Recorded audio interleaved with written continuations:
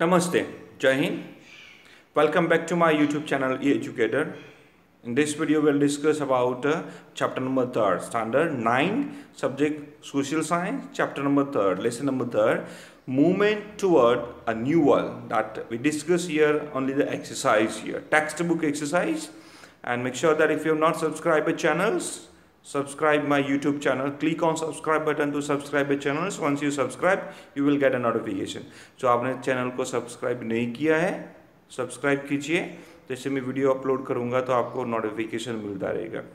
And another that while writing answer, make sure that your handwriting must be neat and clean. आपके जो handwriting है वो neat and clean होने चाहिए. Okay जो मैं आंसर पॉइंट वाइज लिख रहा हूँ तो आपको आंसर भी पॉइंट वाइज ही होने चाहिए. थर्ड चैप्टर के अंदर 2-3 ऐसे आंसर है जो लॉन्ग आंसर है.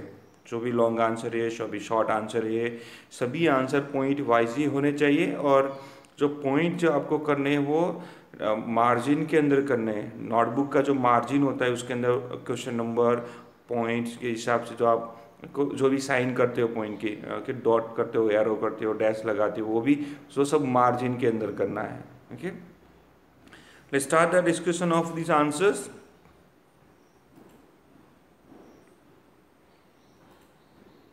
Okay, answer the following question in point wise. Long answer है सब. Which circumstances caused the Great Depression? कौन सी सिचुएशन की वजह से ग्रेट डिप्रेशन क्रिएट हुआ? Look at after the first war, the post-war problem of the world will come to an end. Such a belief of European nations proved wrong. So European country के जो लोग थे, they thought that post-war condition जो थी after the first war, it may be जो economic condition थी वो सब सही हो जाएगा, वो सब मान देंगे after the first war. Post मतलब फर्स्ट वॉर के बाद. पर जो यूरोपियन नेशन का जो ये जो थॉट था दैट आर रॉन्ग, वो सब रॉन्ग हुआ. That proved wrong. Suddenly a large number of share began to be sold in the Wall Street stock market जो ऑफ यूएसए का जो स्टॉक एक्सचेंज मार्केट है न्यूयॉर्क के अंदर. वॉल स्ट्रीट है, wall street stock exchange market street है वहाँ पर, वॉल स्ट्रीट न्यूयॉर्क के अंदर. वहाँ पर इसका स्टॉक एक्सचेंज मार्केट है. दे coaching stock market to crumble. पूरा स्टॉक मार्केट क्रम्बल में ब्रेक हो गया, टूट गया, वो गिर के नीचे आ गया. मीन उसका प्राइस है वो. This crisis shook the whole world and shattered the economic conditions of the nation. Large number of जो companies थी जो they started selling their share, the stocks into the market there. That created a crisis, and this crisis shook the whole world and they shattered the economic conditions of entire nations. So this condition, the critics had called this the Wall Street crisis.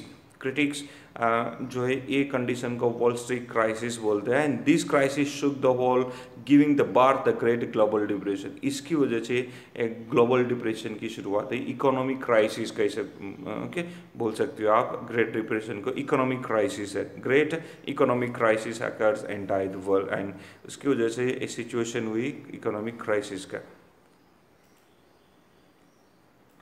Second number, discuss the factor responsible for world war 2. World war 2 के कौन से factors responsible है? Following factors are responsible for world war 2.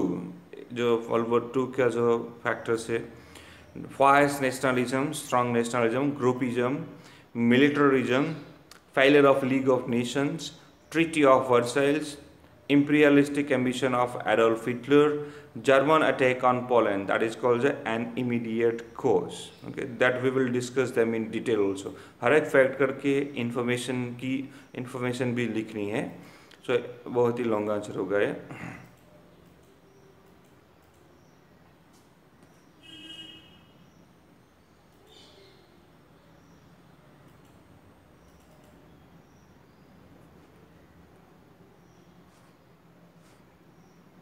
Okay, let us start with the first, fires nationalism. Now, after the first world war, fires nationalism developed in Germany, Japan and Italy. Germany, Japan और Italy के अंदर देखिए development होने की शुरुआत हुई, nationalism की शुरुआत हुई, strong nationalism in those nation. Hitler capture some provinces of Austria and Czechoslovakia. उसके कैप्चर किया. In Italy, under the leadership of fascist party, Mussolini started there's a fascist nationalism, adopt the imperialist policy in Italy के अंदर उन्होंने follow किया. Okay, Japanese के अंदर first world war के बाद नेशनलिज्म, स्ट्रॉन्ग नेशनलिज्म डेवलप हुआ. व्हेन जर्मनी के अंदर भी डेवलपमेंट होने की शुरुआत हुई, इटली के अंदर भी डेवलप होने की शुरुआत हुई. सो उसकी वजह से व्हेन हिटलर बिकम पावरफुल, तो उन्होंने नेबरिंग जो कंट्री थी ऑस्ट्रिया चेकोस्लोवाकिया को कैप्चर किया उन्होंने.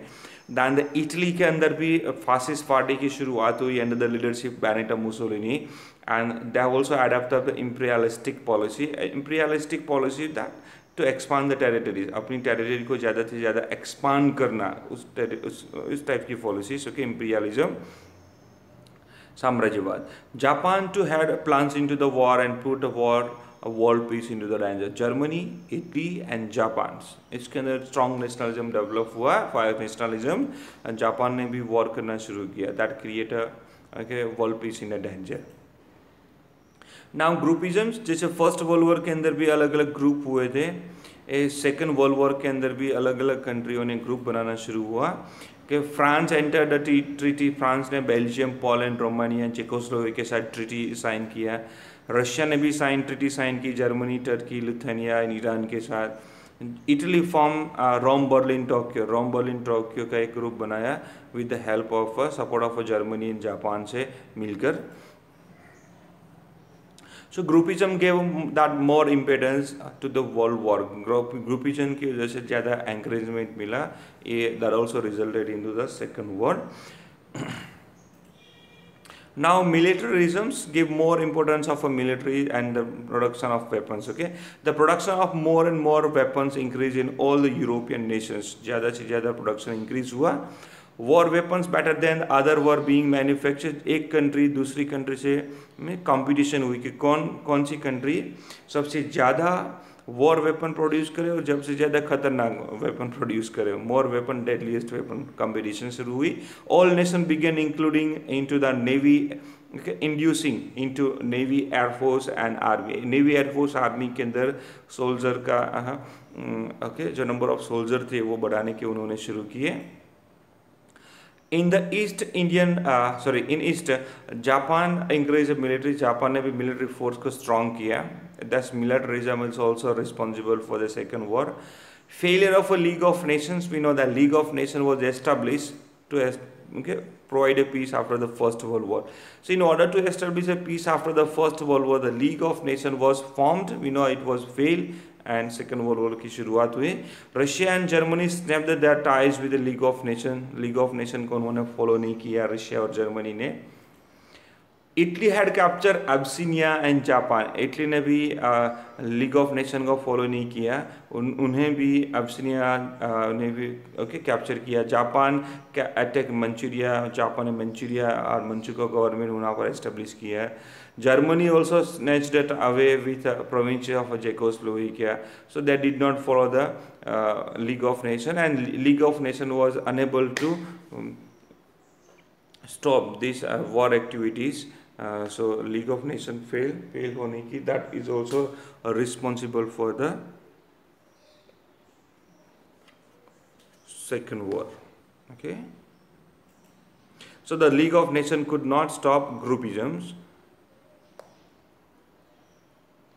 जो ग्रुप और लीग ऑफ नेशन जो ग्रुप जो बनाए वो भी स्टॉप नहीं कर पाई, अलग अलग ग्रुप बने थे. Okay, so if we consider that league of nation is also responsible for it. Treaty of Versailles. So at the end of the first war the treaty of Versailles science. At the end of the first war के and में treaty of Versailles sign हुआ था. तो Germany was found responsible for war. Treaty of Versailles के Germany को responsible पाया गया था. जर्मनी हैड टू पे 6.5 billion pound as war fine. 6.5 billion war pound उसको billion pound as a war fine उसे देना पड़ा. रूहर प्रोविंसेस था, वो भी मिनरल रिसोर्सेज एरिया था जो जर्मनी का, वो भी लिया गया. उसकी जो रिवर थी राइन रिवर, दैट इज ऑल्सो भी open for international C root के लिए रिवर भी ओपन की गई without taking levied in taxes. So the Hitler called the Treaty of Versailles as a piece of paper and announced to reject. और उन्होंने announce किया कि हम इसको रिजेक्ट करते जाए. Hitler become powerful, that treaty of Versailles is considered a piece of paper, हम उसको मानते नहीं है और हम उसको रिजेक्ट करते हैं. Imperialistic ambition of Adolf Hitler. Imperialism is the policy to expand. सब अपनी कंट्री का एरिया ज़्यादा से ज़्यादा एक्सपांड करना, दूसरी कंट्री के ऊपर अटैक करके उनका एरिया कैप्चर करना. This policy is considered imperialistic policy of expansion. Now Hitler had a fast nationalist and a militarist nature. Nationalism उसके अंदर डेवलप होता जर्मनी के अंदर, और वो मिलिट्री नेचर का भी था. स्ट्रॉन्ग मिलिट्री बनाई थी उन्होंने जर्मनी का, आर्मी नेवी एयरफोर्स तीनों. बहुत ज़्यादा प्रोडक्शन भी किए थे उन्होंने वेपन्स के. He wished that unity, stability and prosperity of Germany after first world war. Austria become the first victim of against Germany military on 12 मार्च 1938 के अंदर ऑस्ट्रिया को कैप्चर किया जर्मनी ने. उसके बाद जर्मनी हैड कैप्चर चेकोस्लोवेकिया, उनके बाद उन्होंने चेकोस्लोवेकिया को कैप्चर किया. In March 1939 he captured the mammal port of Lithuania का mammal port था, वो भी उन्होंने कैप्चर किया. So thus Hitler imperialist policy was the main cause of World War II. उन्होंने जो अलग अलग कंट्री को कैप्चर किया पोताना मिलिट्री अपने मिलिट्री पावर के साथ, that is also one of the main reasons for the Second World War. Hitler, Germany. Okay? So German attack on Poland and immediate costs. That is one of the immediate को Germany attack on Poland. Okay, German attack on Poland on 1st September 1939. So German attack on Poland, so that World War II began. Germany का Poland की जो attack हुआ वहाँ से second world war की शुरुआत होती है. Britain and France plans into the war. Britain and France ने जर्मनी को वार्न किया पोलैंड के सामने वॉर को स्टॉप करने के लिए, लेकिन वो माने नहीं. उसके बाद ब्रिटेन एंड फ्रांस भी जर्मनी के सामने वॉर में जुड़ गए. They declare the war against Britain, sorry Germany, Britain and France ने. सो consequently the war spread in the entire world and was beginning of a second world war. Now write the effects of the World War II. World War II की कौन सी effects है? Economic effects. Economic effect कौन सी है? देखो, all the Nations involve in world war II had incurred huge expenses. जितने भी country involve हुए वहाँ पर बहुत ही ज़्यादा नुकसान हुआ, huge expenses. Okay, America had spend $350 billion. America ने $350 बिलियन स्पेंड किए. Other nation had spend more than $1,000 billion. दूसरे जो नेशन थे उन्होंने $1,000 बिलियन जितने स्पेंड किए हो गए, उससे भी ज़्यादा. Properties were the same had been destroy. Properties भी इतनी, जितने पैसे जितने भी डॉलर स्पेंड किए उतनी भी प्रॉपर्टी भी नुकसान हुआ. As a result, the nations of the world were ruined economically because of these spend of monies into the Second World War. The economically most of all the countries who involved in the Second World War, they totally ruined. Totally उसको economically बहुत ही ज़्यादा नुकसान हुआ. The nations of the world gave importance to the production of arms and ammunition. ज़्यादातर Second World War के अंदर जब जो भी कंट्री इन्वॉल्व थी उन्होंने they gave more importance of production of weapon. जितना भी प्रोडक्शन हो सके उतना प्रोडक्शन के ऊपर उन्होंने ज़्यादा ध्यान दिया, और जो भी अम्यूनिशन की ज़रूरत है वर्क के अंदर उसका प्रोडक्शन उन्होंने बढ़ाया. सो डेली बेट जो थी, so that was the scarcity of things of basic needs. Basic needs की जो ज़रूरत होती है वो कम हुई. सो प्रोडक्शन रिड्यूस हुआ बिकॉज प्रोडक्शन आर्म्स एम्यूनिशन का ज़्यादा हो रहा था. इसकी वजह से इन्फ्लेशन हुआ. जब मार्केट के अंदर जो भी प्रोडक्शन कम होता है, जो भी प्रोडक्ट, तो उसकी ज़्यादातर डिमांड ज़्यादा होने की वजह से उसकी प्राइस बढ़ जाती है, तो इन्फ्लेशन हुआ. Okay, inflation means price rise. So people were struggle for livelihood. Okay, जो लोगों की जो लाइफस्टाइल थी वो पूरी तरह से बहुत ही ख़राब हो गई. बहुत ही मुश्किल का सामना करना पड़ा उसे. Communism in China. Now Russia had made a fast progress with the communist measures in 1970s. With the Bolshevik revolution, China too was impressed. So 1917 के अंदर जब रशियन रिवोल्यूशन हुआ, बोल्शेविक रिवोल्यूशन हुआ, at the end of Bolshevik revolution that Russia के अंदर socialism की शुरुआत हुई, कम्युनिज्म की शुरुआत हुई, और कम्युनिज्म की वजह से रशिया का बहुत ही अच्छा डेवलपमेंट होने के लिए देखा। सो अलग अलग कंट्री रशिया के डेवलपमेंट से प्रभावित हुई, इम्प्रेस हुई। China also impressed with the Russian system की वजह से।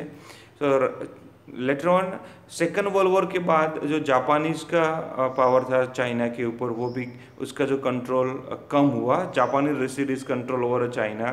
तो उसके बाद चाइना के अंदर रिवोल्यूशन हुआ।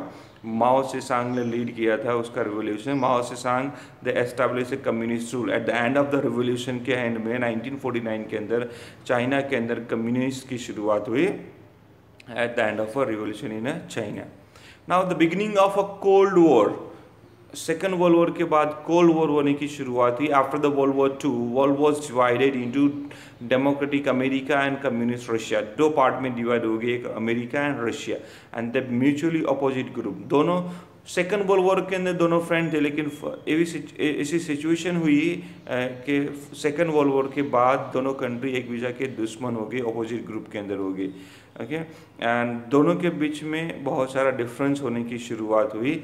The war of words and the war of thoughts और आइडियोलॉजी बोल सकते हो, that both the groups initiate in order to support. दोनों कंट्री एक दूसरे को अपोज करने लगी अपने आइडिया, अपने थॉट्स एट ए इंटरनेशनल लेवल पर, and that transfer in to the cold war. Opinion atmosphere created, okay, that was created without ammunition. हथियार के बिना एक एटमोसफियर ऐसा क्रिएट हुआ कि जब ये जो वॉर हुआ उसको कोल्ड वॉर से नाम से जाना जाता है। Generally, in short, Cold War, the war of words and the war of words and ideology, the war of words and the war thoughts, उसको जो बोलते हैं विदाउट अम्यूनिशन के, that is called the cold war. ऐसे से भी situation आ गई थी कि थर्ड वॉर भी हो सकता है। Short notes, General Assembly. So biggest organs of United Nation is the General Assembly. It includes representatives of all the member nations. जितने भी member nation है उसको वहाँ पर represent किया जाता है। Every nation can send maximum five member represent कर सकते हैं, but during elections only one vote of each country is counted. Okay, election के टाइम पर एक ही कंट्री का वोट वहाँ पर काउंट किया जाता है। पर कंट्री एक ही वोट काउंट किया जाए। 5 रिप्रेजेंटेटिव, तो 5 को वोट देने का अलाउ नहीं है। Now, what is the work of it? It discuss, advise, suggest, recommendation on any matter related to the international relations. Now, it accept the budget presented by the Secretary General every year and allocates expenses. Okay, another attempt to find solution to the economic problems, nations, human rights, disarmament और the international matters related, ये भी problem वापस solve किए जाते हैं। And decision are taken by 2/3 majority in general में। जो भी डिसीजन लिया जाता है वो 2/3 मेजोरिटी के साथ लिया जाता है। The security council of United Nations, UN, this is the most important organ of United Nations. Okay, there are 5 permanent members in which are the 5 permanent members? America, Britain, France, Russia and China. Okay, other 10 countries are non-permanent members. They are elected for a term of 2 years by General Assembly. This council enjoy tremendous powers in order to maintain international peace and security को maintain करने के लिए इसके साथ बहुत ही ज़्यादा power है।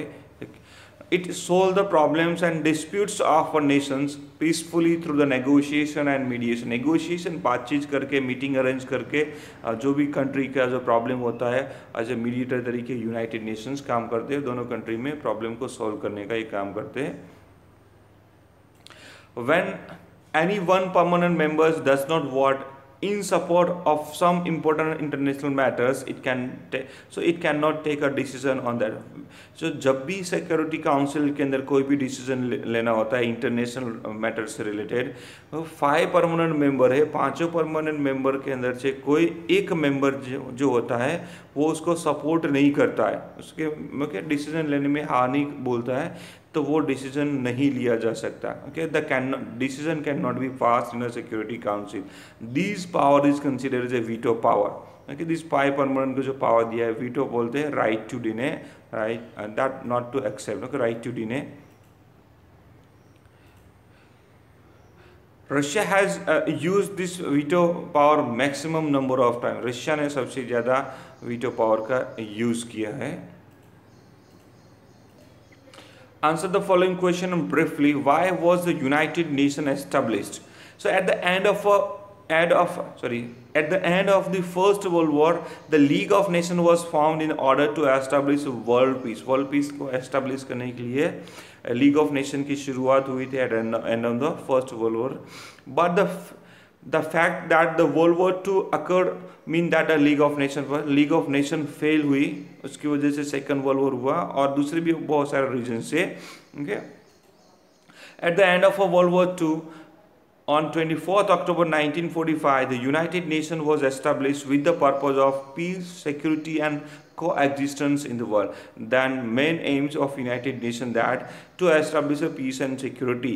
Again जो Second World War हुआ है ऐसा Third World War ना हो, ऐसा इंटरनेशनल एक इंस्टीट्यूशन की ज़रूरत थी. तो 24 October 1945 with having aims to purpose to establish a peace, security and coexistence of all the world nations, that the United Nations was established. The headquarter is in New York के अंदर उसका headquarter आया हुआ है. Explain what the Economic and Social Council as an organ of United means. That council is called the ECOSOC, Economic and Social Council. This council try to raise the standard of living of our nations of a world without any bias of religions, caste और religions का difference करके किए बिना अलग अलग nations के अंदर सब का development करती है. उसकी भी सब council है. It is a sub council, works all over the world. Look at number 1 is given World Health Organization, WHO. It works to improve the health qualities, the health of people all over the world. Health condition इन लोगों की improve करने का काम ये करते हैं. IMF, International Monetary Fund, it works to establish financial stability, loan provide करने का काम करता है. When any country face financial problems, so IMF के पास से वो loan ले सकते हैं. FAO, Food and Agriculture Organizations, it helps to improve the agriculture production, forest and fisheries and raise nutrition levels. अलग अलग रिसर्च किए जाते हैं एग्रीकल्चर के अंदर, इंसेक्टिसाइड, पेस्टिसाइड, फर्टिलाइजर्स को कैसे इंप्रूव किया जाए, लैंड क्वालिटी, सॉइल क्वालिटी कैसे इंप्रूव की जाए, उस हिसाब से अलग अलग काम होते हैं फूड FAO के अंदर. ILO, International Labour Organization, it works to provide the rights and justice to the labor of the world. Labour को प्रोटेक्ट करने का काम ये करते हैं. UNICEF, United Nations International Children's Emergency Funds, it's undertake the child's welfare activities, improve the health of children of the world, providing nutrition, foods and education. Generally, it works to provide nutritious food to the children. और जो health condition children की improve करने के लिए UNICEF काम करती है entire the world. UNESCO, United nation educational, scientific and cultural organisation, it improve the conditions of education in the country. Scientific के डेवलपमेंट करते हैं अलग कंट्री के अंदर और कल्चरल डेवलपमेंट भी किया जाता है यूनेस्को के through. Cooperation between Nations by removing illiteracy remove करते हैं यहाँ पर. Raising the standard of living of people through the education, providing justice, education, science and cultural resources, this work of UNESCO. Now answer in one sentence. Which treaty was responsible for World War II? कौन सी treaty? That we know. Treaty of Versailles was responsible for World War II. Who was a German dictator? Adolf Hitler was a German dictator. Name the Italian dictator. Italian dictator कौन था? Benito Mussolini was Italian dictator. Give the immediate reasons for the World War II. That a German attack on Poland was the immediate reasons of World War II.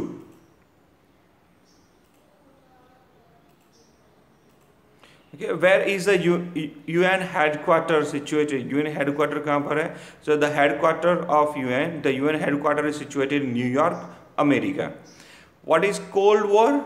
That the war of words and the war of thoughts that both the group initiated in order to support or oppose each other's opinions, and atmosphere that was created without ammunition was called Cold War. In short, you can also call it the war of words and ideology. The war of words and the war of thoughts, that is also called as a Cold War.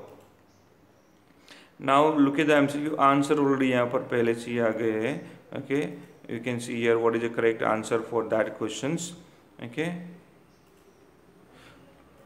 who started Nazism in Germany? We know that is Hitler, yes. And who takes care of improving the health of the peoples? That is the World Health Organization. And choose the correct option from the given below. Correct option यहाँ पर fourth statement दिए wrong है. कौन से देखिए answer यहाँ पर है ही डी आ गया है, आप देख सकते हो. Fascism began in Germany. Fascism कहाँ? इटली में हुआ था, जर्मनी में नाजिज्म शुरुआत हुई थी. Mussolini was the German dictator? नहीं, मुसोलिनी जर्मन डिक्टेटर नहीं था, इटालियन डिक्टेटर था. जर्मनी के अंदर एडोल्फ हिटलर था. The symbol of a Nazi party was bundle of stick? नहीं, नाजी पार्टी का नहीं था ये. कौन सी? फासिस्ट पार्टी का था. नाजी पार्टी का स्वस्तिका था. सो Mussolini establish fascism in Italy, ये करेक्ट है. सो A and D, these are the correct options.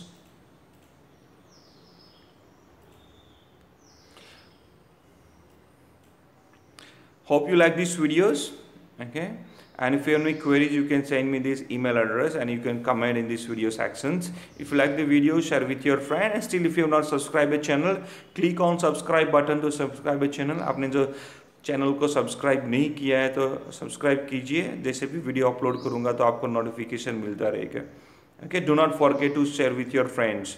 आप ये जो वीडियो है आपके क्लासमेट के साथ, अपने जो दूसरे सोशल मीडिया है उस ग्रुप के अंदर शेयर कीजिए, तो दूसरे जो स्टूडेंट है उनको भी इसकी हेल्प मिलती रहेगी राइटिंग आंसर राइट करने के लिए. And make sure that while writing answer your hand writing must be neat and clean. Okay, thank you. जय हिंद.